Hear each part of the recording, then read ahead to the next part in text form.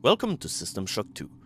In this update, we're back on athletics, but this time we are behind the door that prevented us from going any further last time. We're now gonna tackle the crew sectors of athletic. This is Xerxes. Remember, replicator restrictions are in place for the good of all of us. All unauthorized database interactions will be dealt with to the utmost degree of the law. So there seems to be a pretty heavy robot presence into this area. Let's change things a little.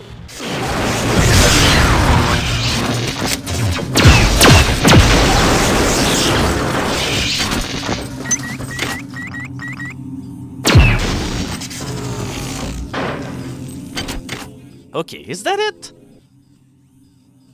Okay, I think there's nothing anymore, but you can definitely see how assault robots can be a huge threat, because even though their projectiles are very slow, they still happen to shoot pretty often. So you probably can see where this update will be going. This will be another one of these updates where we go into a million of rooms and where we loot every single one of them.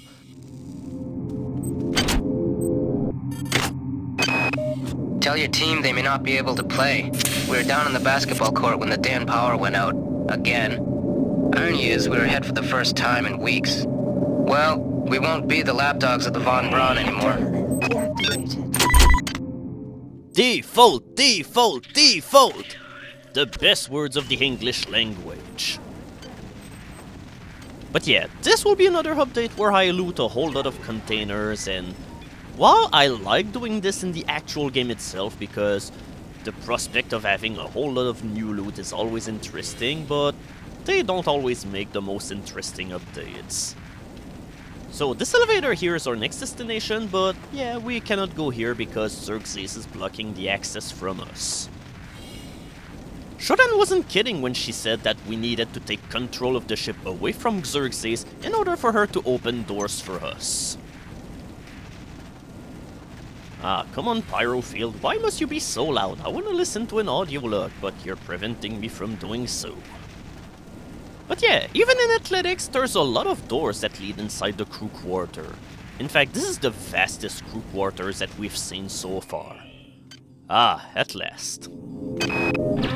The shunt has been online for 2 hours. Go tell Cortez in the crew section to come out and turn on that transmitter. If this message doesn't reach you soon, they may be able to interfere with the transmission from the breach. Uh-oh. So that means that if the transmission doesn't go through, well, we won't be able to warn Hurt, but by doing so, will we still be able to interfere with Xerxes, because that's what Shodan want us to set the transmitter for? Also, you better get used to this. In this portion of the ship, for some reason, the eggs are overly sensitive and will explode way before you can get close to them. And that's bad news whenever swarms are involved, because that means that there's absolutely no way to prevent them from going right at you and sting you to death. And by the way, every single portion of the ship has its own entryway into the crew quarter section. Okay, a lift out of order. You know I have to press that switch.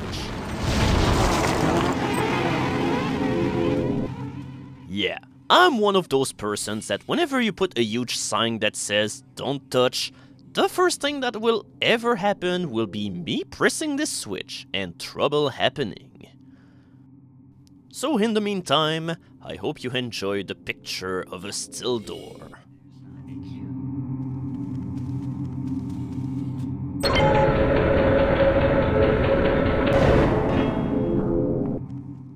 Yeah, that poor protocol droid was making all of this noise for absolutely no one. I'm glad to put an end to your service. You did well.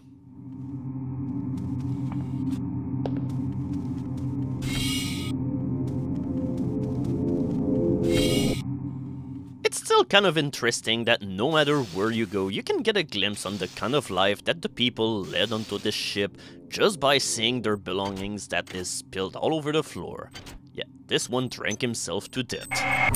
You performed well, insect. I've transmitted some cybernetic modules.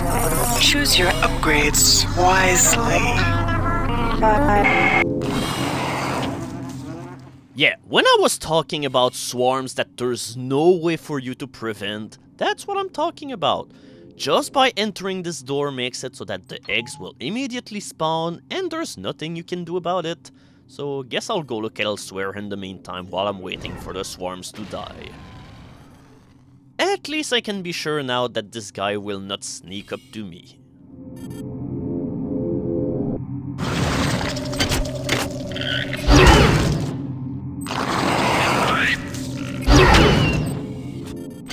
Yeah, the eggs just have a sixth sense. The moment they can sense you're somewhere nearby, they just hatch. Oh my god, will I finally be able to do something in this room? At this point, this game doesn't need a hazard suit, it just needs a freaking beekeeper clothing or something.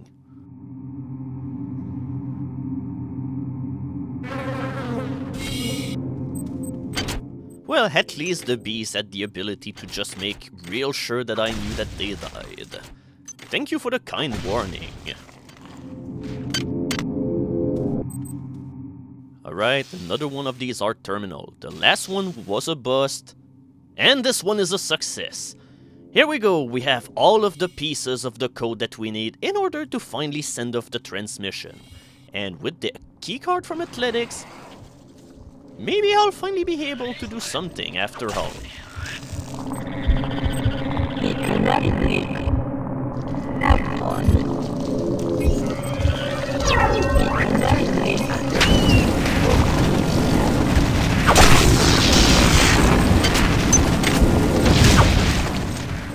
Tough luck, Egg. You shouldn't have been where I was going to swing because you still died in the end.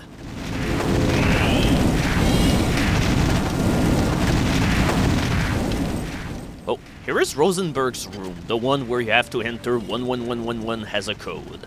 So, apparently there was a new weapon, and yeah, it's right here, but first of all, let's take a look at the other stuff that we have around here. This is a suit of heavy armor, which protects you against 40% of the damage, but you need 6 points of strength in order to be able to wear it. So, this weapon is a mix of human and alien parts. Security system online. Okay, maybe that was not Rosenberg's room because, well, we saw his corpse some time ago and he definitely didn't die this way. But in the meantime, I'll talk about one of the issues that I had with the research skill in this game. As in, it's probably one of the least balanced skill of the entire game because it's either all or nothing. Because with 1 point of research, you will be able to investigate every single enemy organ in the game and be able to get everything's weakness so that you will deal them more damage. But in order to be able to pretty much research any other kind of organ in this game, then you either need 3, 4, 5 or 6 points of research. In fact, in order to be able to research the new weapon that we've collected, we need 3 points of research, which is still easier to research than the crystal shard, which needed 4 points. But yeah, it doesn't change that the new weapon, however, require 4 points of exotic weapons to use, so it's no less easier to equip. Essentially, the moral of the story is, unless that you pretty much want to equip exotic weapons and other weird items that we'll find in the game, such as the worm implants, and so far you probably will agree that they were not the most useful skills out there, and they're certainly not something that you absolutely need in order to finish the game, but 1 point of research is just enough in order for you to prevail through this game. And on impossible difficulty, you will probably even consider... wait, where are you coming from? That was a room that I'm pretty sure I went through previously. Or did I? I really am not sure, but they were waiting for me. So, on impossible difficulty, you will probably consider not even having any points in research. Instead, just use the lab assistant implant in order to do your obligatory research, and then keep it around if you want to research some organs, or if you want to do anything else. Because by doing so, you will still save very valuable cyber modules, all 17 of them.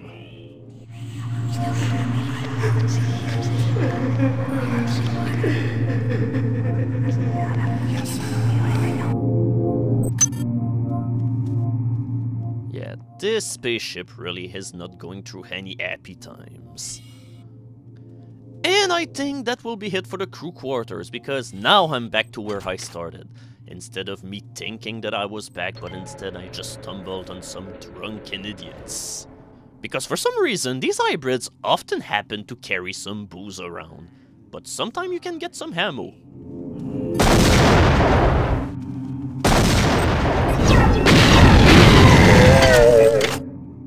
This guy was starting to be a little too accurate for my taste. And right here you can see my amazing sense of direction. I can never figure out how to leave this room because all of the sides of the wall and everything just looks the same. So we are now ready to go to the athletics portion of the ship.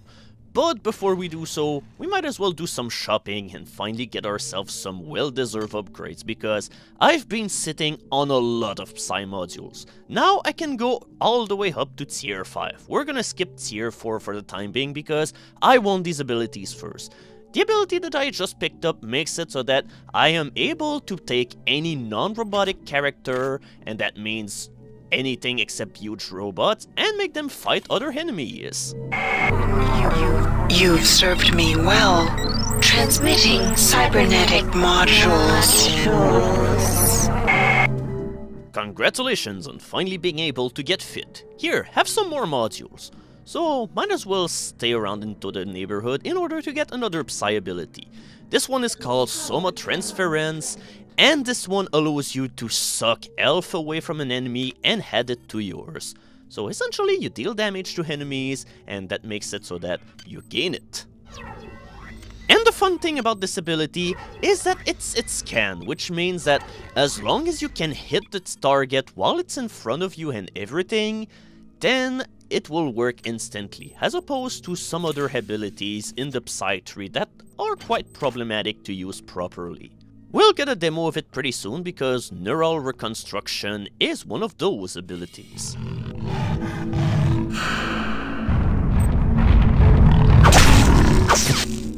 And so we face our first Rumbler. These guys are pipe hybrids, but on steroids.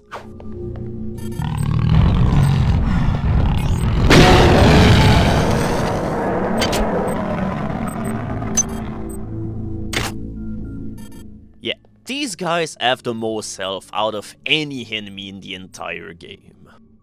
And finally, their attacks are pretty fast, and they hit really hard. I mean, contrary to the pipe hybrid, which dealt 10 damage whenever they hit you, these guys hit for 20, so you don't want to fuck with them. Make sure that you kill them whenever you have the chance. At least they are pretty stupid because they cannot seem to be able to run and attack at the same time, so take that to your advantage. If you're lucky enough, you might get them to run forever toward you without them attacking you at all, but be careful whenever you just lure them around like that, because if you end backing up into a corner, then you're dead. You're just gonna die in something like probably not even 2 seconds, because that's how hard they hit. So the athletics sector definitely has seen better days. I mean, the basketball court is covered with worms, the pool is not functional, and finally there are bodies stuck inside it. It definitely seems as if the lifeguards have not been doing their job. Here, catch! My guy definitely has the worst throwing arm in the world. No wonder this guy drowned if every single person in the future throws like this. So yeah, remember about the battery we found at the beginning of the tech? Well, here it is, finally being put into use. And by the way, you don't even need to use it. You're just doing this in order to have light in the pool area as well as on the basketball court. But it's not required that you do any of this. Also, I really like how come they're trying to remind you that this is a basketball court. Let's put basketballs on the wall. Oh, a cyborg assassin. Might as well go and take care of it. Oh god, there are 2 of them. So yeah, I think the moment has come to showcase what our new abilities are about.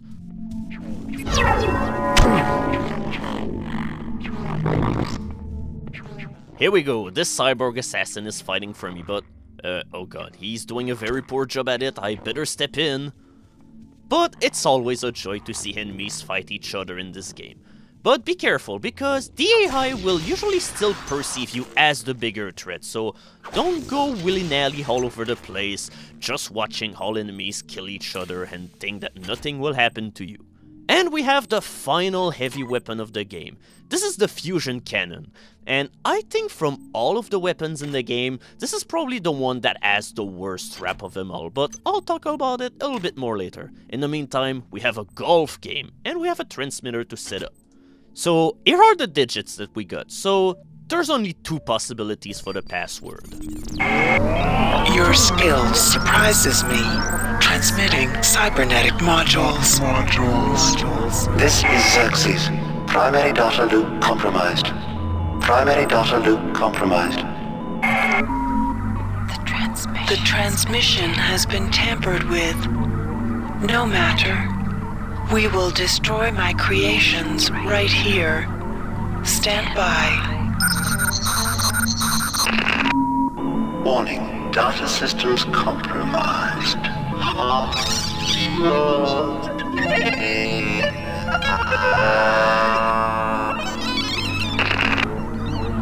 I have weakened Xerxes. I am accessing the primary data loop. I am merging my entity with the ship. My glory is expanding, filling the arteries of this vessel. I am in control. I am... No. It is hopeless. The cancer has spread throughout the Von Braun They fill every available crack and crevice. They overwhelm. There is no option. I have activated the primary elevator shaft. Take it To Deck 6. I will tell you my wishes when you arrive. So we can finally go to that elevator from earlier, but before we do so, remember how come we have a basketball ever since the beginning of the game?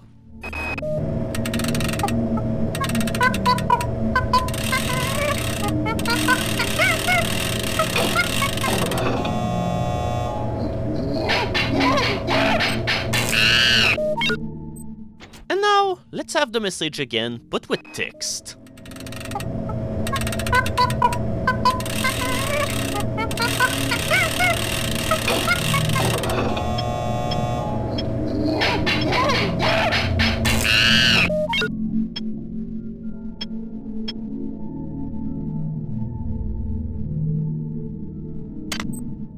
So the monkeys finally want a peace treaty? Well, over my dead body it is! But yeah, in order for this message to happen, you must throw the basketball... Oh my god, why am I so bad at avoiding worms? But yeah, you must throw the basketball through the hoop, and it's definitely harder than it looks.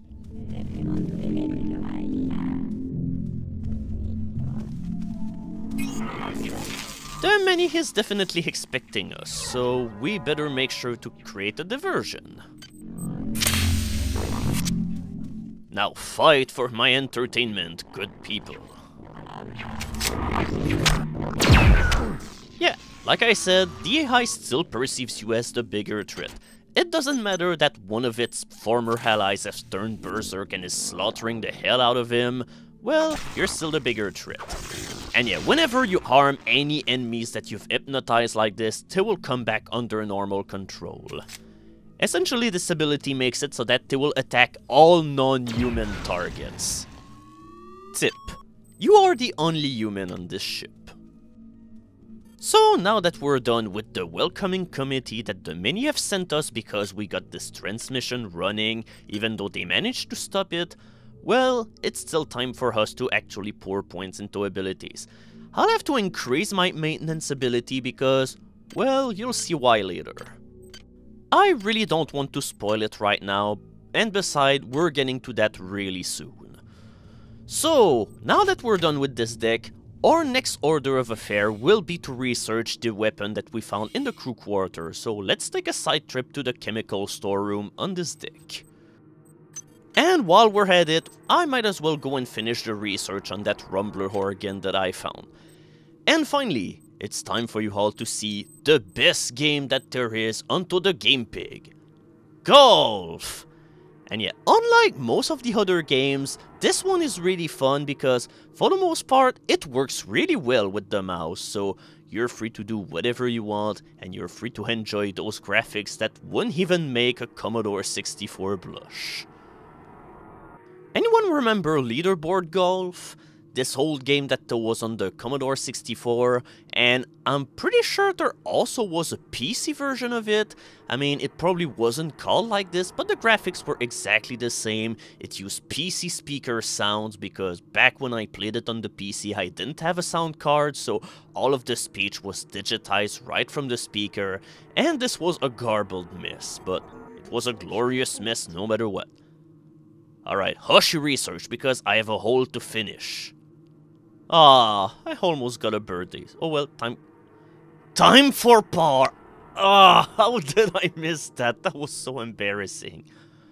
Oh, a bogey. Yeah, I definitely did.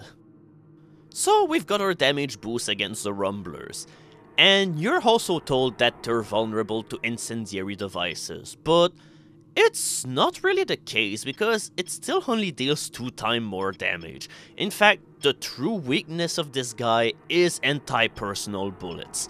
If you use the assault rifle with set bullets, even without any upgrade, you will kill a Rumbler with only 5 shots, which means it probably won't even last 2 seconds against you.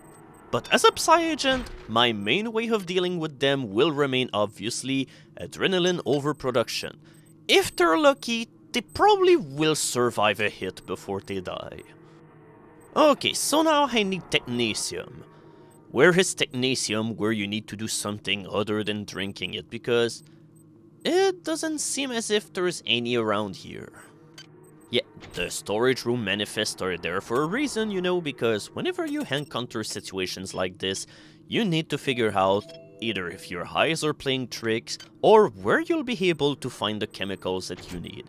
And yeah, right now, I fail to understand how the controls of this thing work, so we're gonna have to backtrack through another deck, but the question is, on which deck do I have to go? There's no Technetium on either deck 5 or 4. Okay, so deck 3 finally is our ticket, so let's book it all the way there.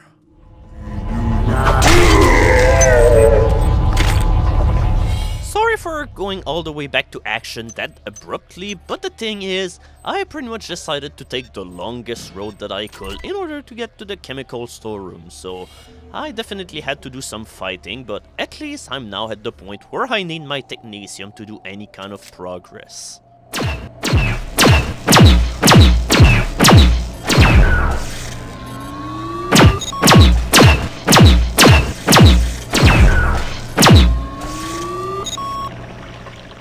Let that be a testament to how, even though it can be pretty useful, the laser pistol still probably is the weakest weapon of the entire game. But hey, it can be useful considering that you pretty much get limitless ammo with it. Hey, it's definitely been a while since we've been here, and hurry for finding Technetium right away. Oh boy, that's gonna be another one of those long researches, so hey, might as well go and play some more golf. It really is a shame that you don't get this game right off the bat, because it certainly is the most fun one of the bunch, even though it's still more limited than all of those other golf games that you found back in the time. But hey, at least it's playable. So yeah, what you're seeing right now is my highlights of me playing golf on the Game Pig. Yeah, we definitely have reached this one point in the LP. The one where we actually have to spend time playing golf while we're in the alien apocalypse or whatever it is, but who cares about the aliens? I got a birthday! Woo! Woo!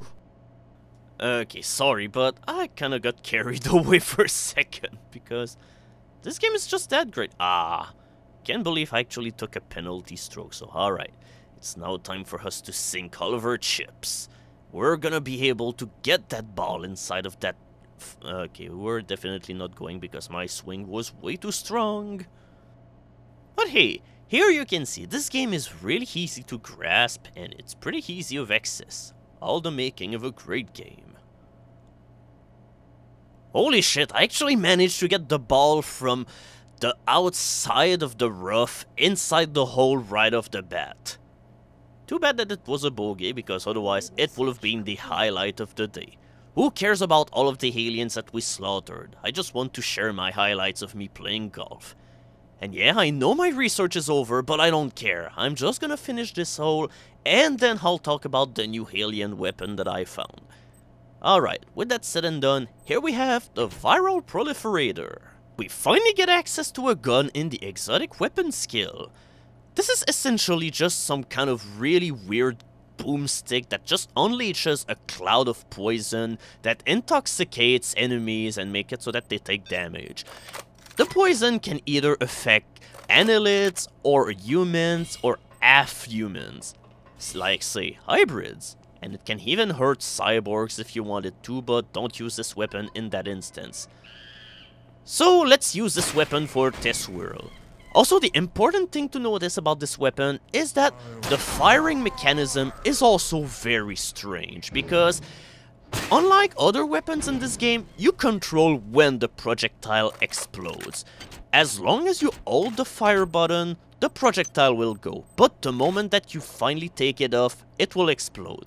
So, unless you read the instructions that come with the weapon, the first time that you will get this weapon, you will meet an enemy, you will hit the fire button, and the projectile will explode in your face and will either kill you or heavily cripple you to the point where you're probably better off dead.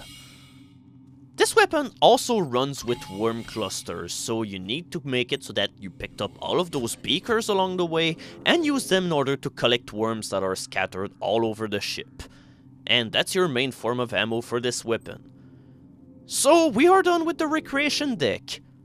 Coming up next, Deck 6, Command.